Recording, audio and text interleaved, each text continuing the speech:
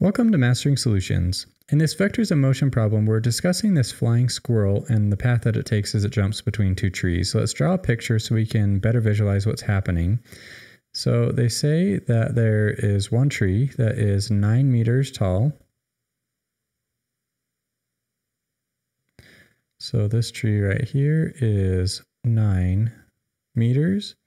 And then they say the squirrel flies to a second smaller tree, but we don't know how tall this tree is. They say this distance right here is 3.5 meters away.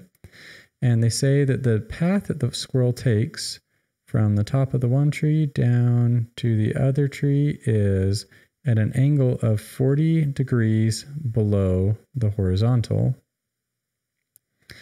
So you can tell, obviously, we just drew a right triangle. So I'm going to redraw it so it's a little bit easier to see the triangle.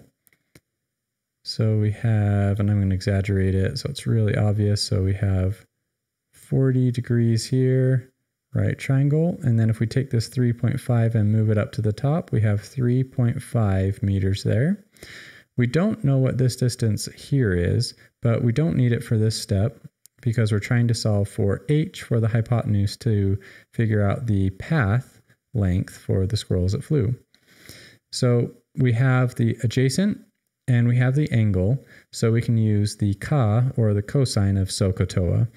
That, of course, stands for cosine of theta is equal to the adjacent over the hypotenuse. And we're trying to solve for the hypotenuse, so if we multiply both sides by h, that will give us adjacent is equal to h cosine of theta. And now we're going to isolate h by moving cosine theta over. So h is equal to adjacent divided by cosine of theta. All right, so let's bring this over here and plug in our numbers. So h is equal to the adjacent, which we said was 3.5 meters, divided by the cosine of the angle, which of course was 40 degrees in this case. So h is 3.5 divided by the cosine of 40 degrees. So the path length that the squirrel took is 4.568. So rounding, I'll actually leave it 5, 6, rounding from the 8 up to 9 meters. So we have 4.569 meters for the path length of the squirrel.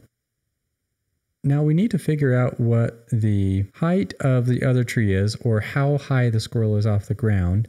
So I'm going to redraw our picture super simplified to help you really see what is going on. So essentially what we have is a rectangle. We know that this side is 9 meters, and the top of our rectangle is, of course, as we discussed, 3.5 meters. Our triangle that we had drawn is right here with the 40 degrees, and then that distance right there.